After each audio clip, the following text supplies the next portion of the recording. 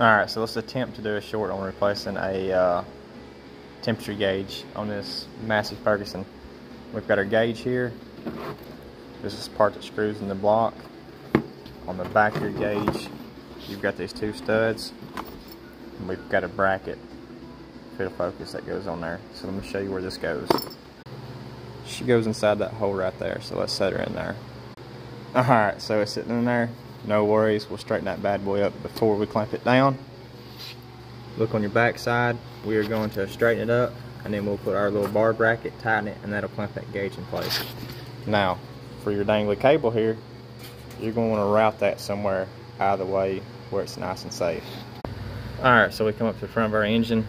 The old sensor's still in the block right here, it's seized up, so we're going to cut the cable off so we can get a socket on there. We'll unscrew it, put a catch pin down here to catch coolant, and try to quickly screw a new one in there, and all should be good.